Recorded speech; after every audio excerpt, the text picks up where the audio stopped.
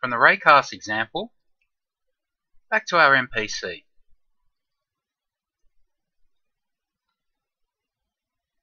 And before I move on, I just want to show quickly why I'm developing a rigid body character controller for our NPC. If I quickly create a prefab of him,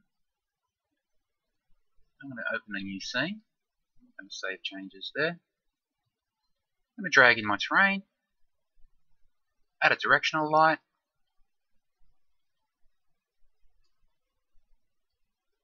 drag in that NPC prefab. I'm going to drag in that player prefab also as our target. Remember to assign the target to the NPC, and then just check he isn't colliding with anything. Now, while I mentioned colliding, we note this time our floor is named terrain. Now, let's quickly look at that NPC movement script. And we have a variable is grounded that affects whether he decides to move or not. And in our collision checks, we're checking if our floor is named floor. Now in this scenario, I'm using my terrain. So I'm going to modify this script right now. So it's going to be flexible across my two different examples.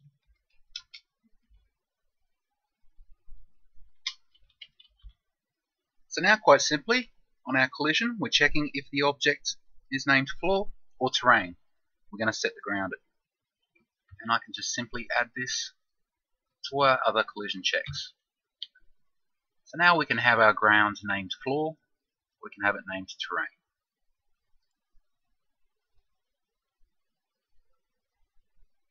Now the point of the rigid body character controller was for this purpose, was for terrain and in a 3D environment.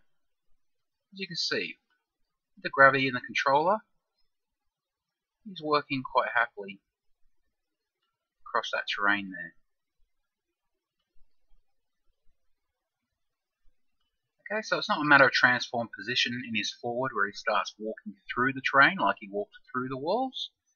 There you can see he's quite happily operating along the surface of the terrain. That's why I'm developing it like this. Okay, let's even save that scene. And this is still our prototyping NPC, but this time it's on the terrain. So this one, let's just rename that to floor. So I have a 2D scene and I have a 3D scene in which to test our NPC character out. Okay, so back to prototyping in a nice, clear, simple environment. Okay, so where do we leave our NPC off? We hit play. He does turn, he rotates to face the player, and then he moves in his forwards in the direction of the player, or in his forward while he's turning to face the player. As we come to an obstacle, he is indeed colliding with the obstacle and stopping, but now we need to work in a simple way that he can try and walk around that obstacle by himself. Just make him a little bit free thinking. Okay, so for the next bit, as a disclaimer, what I'm going to show you now I didn't learn or adapt myself. This is something I learnt from this tutorial. So here's the URL, and much shorter tutorials than mine. Quite welcome to come and see how I learnt this little technique I'm about to apply here. Okay, so we just learned raycasting. We're going to implement some raycasting. We want to raycast for obstacles in our path. So again, we'll bring up our NPC movement script, and we only want to avoid obstacles if we are actually moving. So we're going to modify our moving. Now currently we have a look direction. It's a directional vector. Now before we turn this into a rotation, we're going to modify this vector based on the information returned from the obstacles and the raycast. I'm going to pop it in here. I'm going to start our raycast command.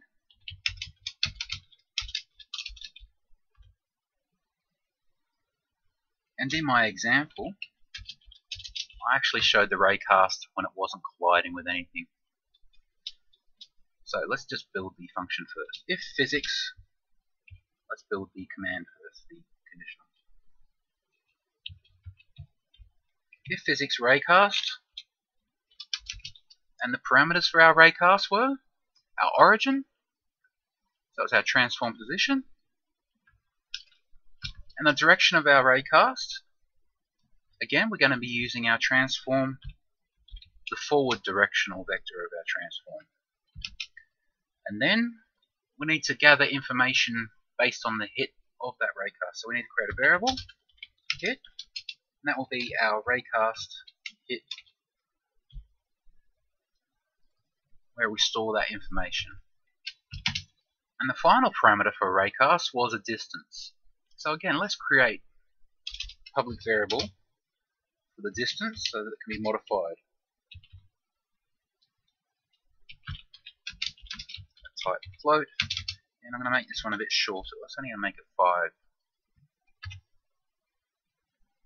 Back down to our raycast. So there we have our basic raycast.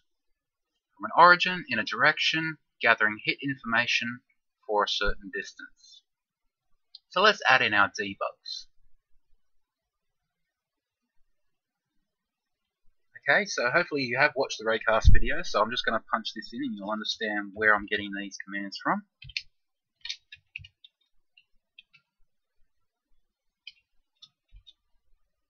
Okay, so we're taking our origin and we're sending it in a direction, but we have to multiply that out by our distance. And we'll give it a color. Okay, so there's our debug if our ray does not hit anything. So let's debug a line. If we do hit something, and then we can use our hit point information from our raycast hit. So again, we're starting at an origin, and this time we're going to be using our hit, and we're going to be using the point world space that did hit, and again a color. And I'll make this red to show that it is hitting something. Alright, let's see that in action just quickly. Let's start it up.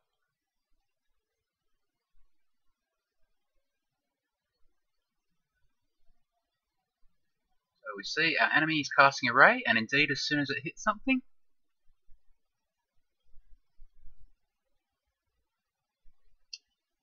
he does change his line to indicate that he has seen something. Okay, so what can we do with that information? We found we've hit something. What else can we find out from the hit? So go to our raycast, and again the hit information. The second one here is the normal of the surface the ray hit. And there it is there.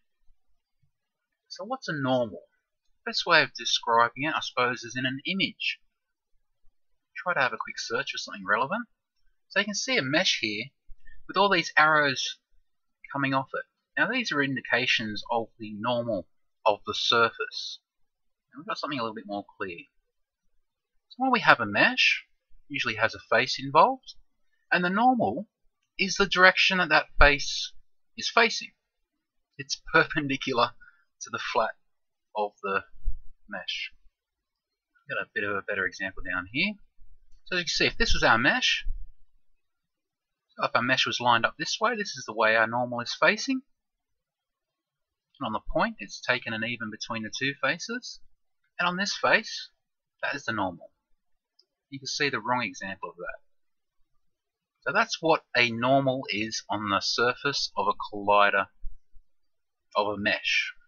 And this, in our case, our mesh collider. Okay, so that explains normal.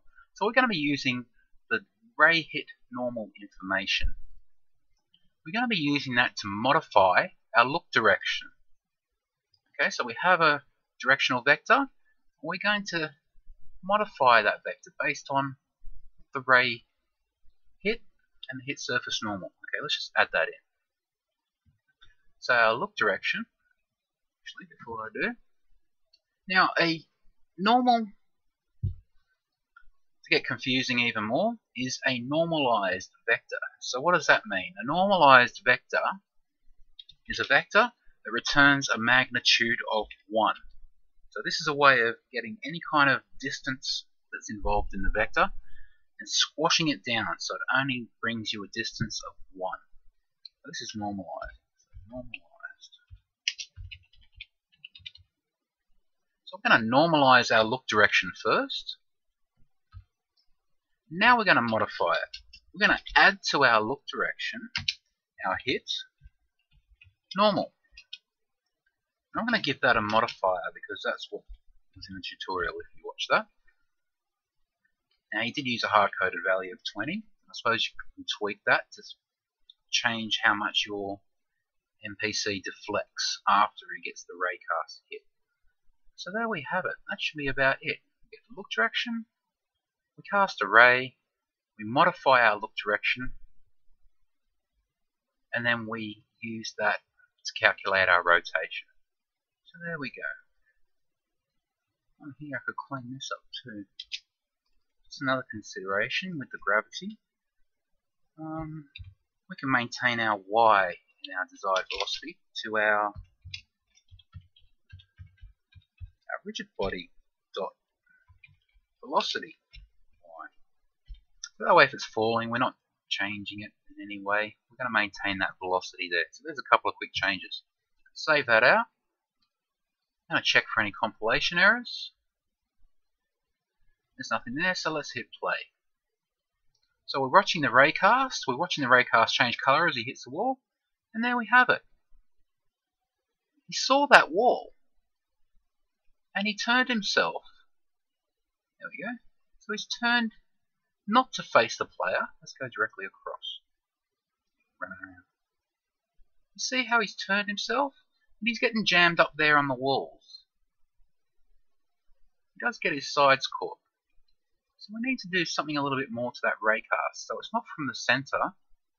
Let's imagine casting a ray from each one of his shoulders when he does have a shoulder. So let's build that in. Okay, so we have our Raycast that we're doing here. Let's create some variables that represent positions in relation to our transform. So we're going to cast a ray from our left. Ray position. It's going to be type vector3. This is going to equal my transform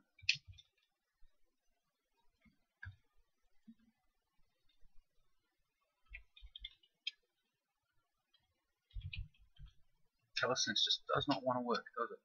My transform position, this is the left of us, so we're going to take away our transform right.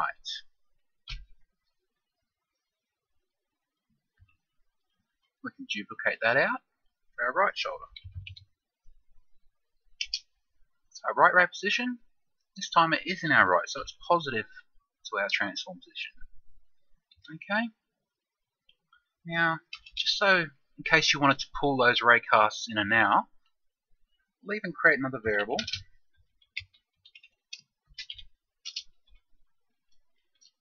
I was going to call it modifier, but let's call it multiplier. This will be a type float, because let's just call it 0.75 for now.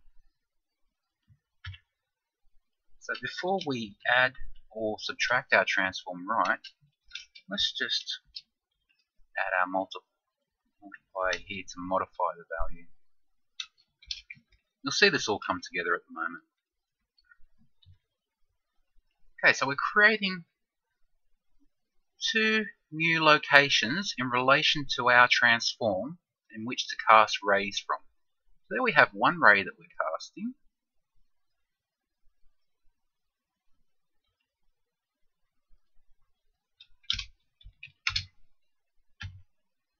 Let's bring in the other one. Now we're not casting from our transform position anymore. We're going to cast from our left shoulder and our right shoulder. Let's cast that one from the left. Let's cast this one from the right.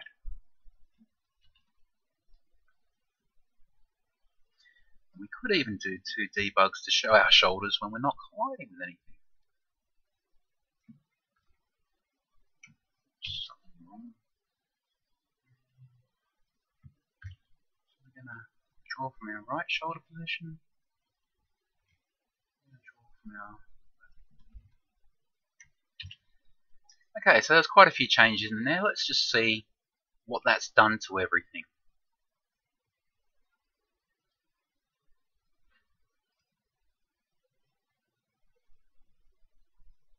Now watching our NPC, if he's not within a range of 5 units from any colliders to his forward, we should get the 2 raycasts I was talking about. And even pause it there. There we go, so that's what we've created. And the shoulder modifier variable, to explain that is just how far from the center that is. So if I brought that down to 0.5, that would bring that raycast right to there. See, I've given him a little bit of a gap. I want to give him some clearance as he approaches the wall, so he doesn't bump into the wall as he's turning around to it. Now let's see if that in fact works. Let's follow that along, resume play. There we go, we can see the left shoulder turn red, so that one was hitting. Let's move our play around again. Okay, so the center of the raycast is still coming from his center. It's not showing which shoulder it's coming from. Yeah, debug draw line. A couple more if let's change. This is now coming from left shoulder. This is coming from the right shoulder. Let's check that again.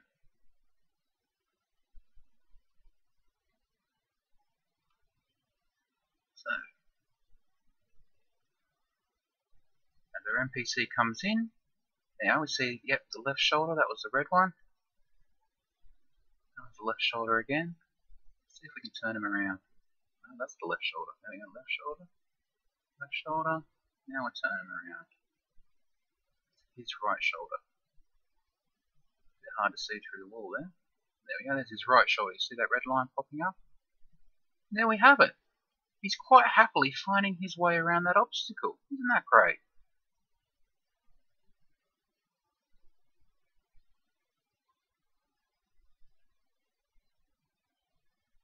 Okay. So, I